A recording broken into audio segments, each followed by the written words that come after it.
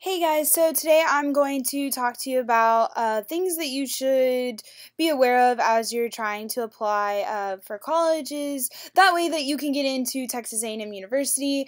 Now, there's no trick to it to getting in, but I just have some things that you should keep in mind before you apply and like while you're applying. So the first thing is those SAT scores. Now, you really want your SAT scores to be as high as you can. If you're an engineer, try to shoot for like a 700 in math, high in reading as well. Now, it's not a big deal if they're not incredibly high. You can always go to a place to help with the test prep for SAT scores and like taking the SAT and giving you different tips on, oh, well, this is what you should do in this case or not. None of your friends have to know that you go get help on these, and really, like, even if they do find out, like, you're just trying to get better and it's for your future, so it's important. So definitely make sure that your SAT scores are high. It's not the end all, but yeah, I would definitely make sure those are as high as you can get them. Also, if you are trying to get into like a private school, what private schools really like is that you took the SAT once or twice, and you did really, really, really, really good. Don't know if that's true for your public universities. The next thing that you need to have our activities. So, and not just activities, but longevity in activities, like say you were in band for 4 years, football for 4 years, theater for 4 years, choir for 4 years. Now, it's not the end of the world if you don't stick with something for 4 years, but they do like to see longevity. On top of that, they really like leadership positions, like, oh, you were a drum major, you were captain of the football team, yada yada. Again, not the end of the world. Like, if you don't have a lot of leadership positions, it's cool if you're like the treasurer of National Honor Society and stuff like that. If you don't have a lot of leadership, I recommend volunteering. I volunteered at our public library for 2 hours a week for the summer and 2 semesters, so that was like almost 100 hours of community service right there, and you can put that on your application. Also, if you got a job, say you work at H-E-B or Walmart or whatever, or food places, Pizza Hut, whatever, you have a job, so you can also put that as your activities as well. But they really like activities. It shows that you didn't just sit at home and watch TV or play your Xbox. It also shows that you can multitask and deal with lots of different things at once, not just school and not just studying. The next thing I want to talk about are those essays that are on the Apply Texas. I can't remember what my essay topics were. I think one was like a person who you influenced, and the other was like some kind of topic that's like important to you or whatever. But just make sure that you don't half-ass your essays. Make sure that you edit them, you don't have any grammar mistakes. Make sure you actually write about the prompt. Like, I know that sounds stupid, but make sure you're following that. And also, make sure you do the optional SAC if you are borderline top 10%, which I'll talk about in a second. But for the optional SAC, they're looking for like hardships in different circumstances. This doesn't include your parents getting divorced, because unfortunately the divorce rate is at like 50%. So basically 50% of the applicants could write about that. What they're looking for is, you know, your mom or dad had cancer, and so you had to spend a lot of time in the hospital, so you didn't study as much, or you were about to lose, your family was about to lose your house, and so you had to go get a job, so therefore you couldn't study as much.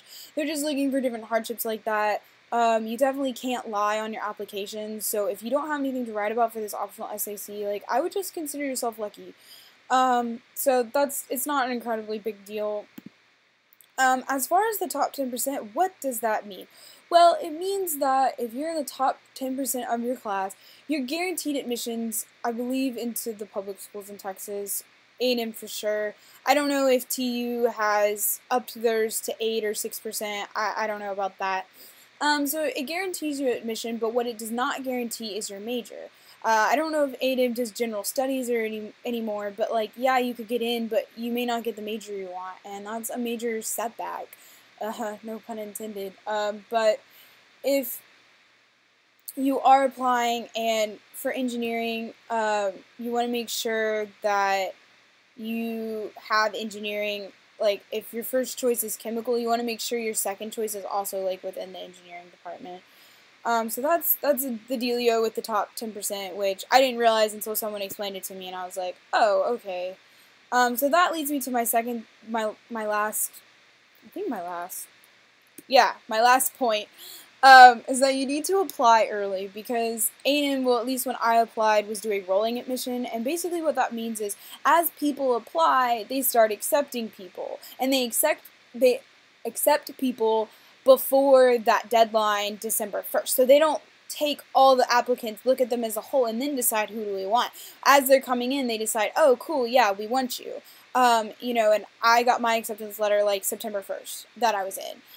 So I would definitely say apply early because of this rolling admissions thing. Also, if you're in engineering, it's incredibly important to apply early. I went to a presentation on the biomedical engineering department my junior year before I was looking to apply, and the guy who was in charge basically said we fill our department, which they only accept 150 students, freshmen per year, and they already filled the whole program by Halloween, people, and the deadline is December 1st, I believe.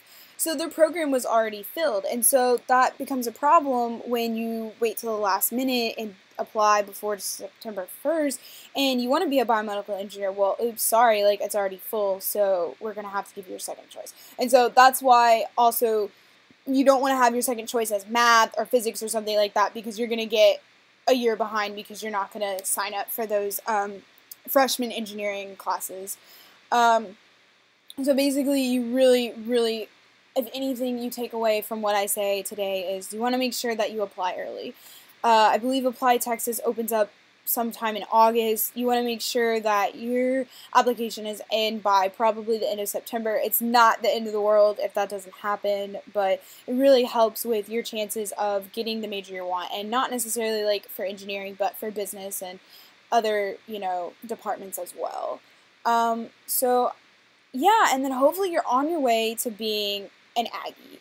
Now, like, I can't say whether or not, like, you're going to get in or not. I'm not admissions, but I just wanted to make this video because I wanted to just let you be aware of some of the things that you should keep in mind, like, as you're applying. And I definitely love my school. It's been the best decision I've made. And these were all things that I took, you know, to get in. So I hope you find this video helpful. Please comment if you have any questions or concerns about yourself or whatever. Yeah, so thanks, Gig 'em.